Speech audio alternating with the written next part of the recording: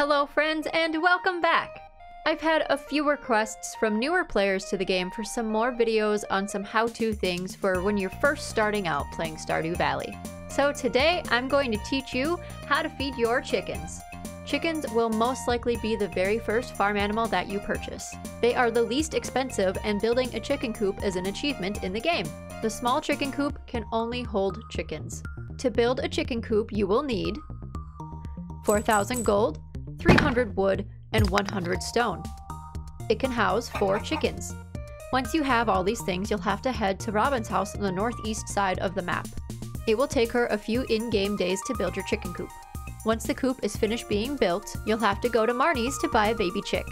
A baby chick costs 800 gold. Generally speaking, Marnie will not be at her till on Mondays and Tuesdays. Festivals and bad weather in the game can impact this schedule. Now you have a baby chick on your farm. So, now what? There's a few things that you can do to keep your chickens and other farm animals happy in the game. 1. Pet them daily. To pet your chicken and other farm animals, simply walk up to them and tap them. If a heart appears above their head, they are happy. If a scribble appears above their head, they are grumpy and likely hungry. 2. Let them free roam, except in the winter. To let your chickens and animals free roam, simply tap the little garage door to open it and they will roam around your farm. You may choose to build a fence to keep them contained to a specific area, but you do not have to. They will not leave or run away from your farm and will return to their coop at night. In the winter and on poor weather days, your chickens and other farm animals will stay inside their coop. 3. Feed them daily. If you're watching this video, this is maybe what you're getting stumped on.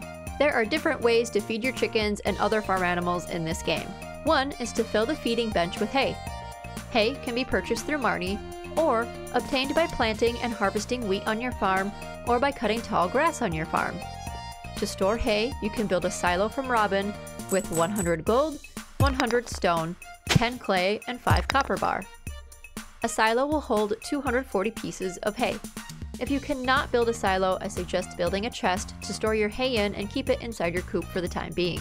Once you upgrade your coop to the bigger coop, and you have a silo built, you can pull hay stored in your silo directly inside your coop and use it to fill your feeding bench. When you upgrade to the deluxe coop, the feeding bench will automatically fill each day as long as there is hay in your silo. The other way to feed your chickens and other animals in the way that they prefer to eat is to let them free roam outside. When your chickens and other animals free roam, they will eat by grazing grass that is on your farm. You can buy grass starter from Pierre and plant it on your farm by your coop, or you can buy the grass starter recipe from Pierre and craft it from fiber and plant it. Your chickens and animals will happily graze on it when they are allowed to roam on good weather days, and you will not be required to refill your feeding bench each day if they are eating grass. It takes your chick 3 in-game days to mature. After this, they will start producing eggs. Petting them daily, feeding them daily, and letting your animals free roam will produce higher quality goods, and for your chickens, eventually they will produce large eggs, which are required for the community center. If you'd like more information on other farm animals, be sure to check out my video Farm Animals 101 for a basic breakdown of each of the farm animals. I'll link it after this video. That's all. I hope you enjoyed this video. If you found this video helpful, please be sure to like, comment, and subscribe. Be sure to keep up with me on all of my social media channels, and come hang out with me on Twitch and play Stardew Valley with me live. Thank you all so much for watching. Have a good rest of your night.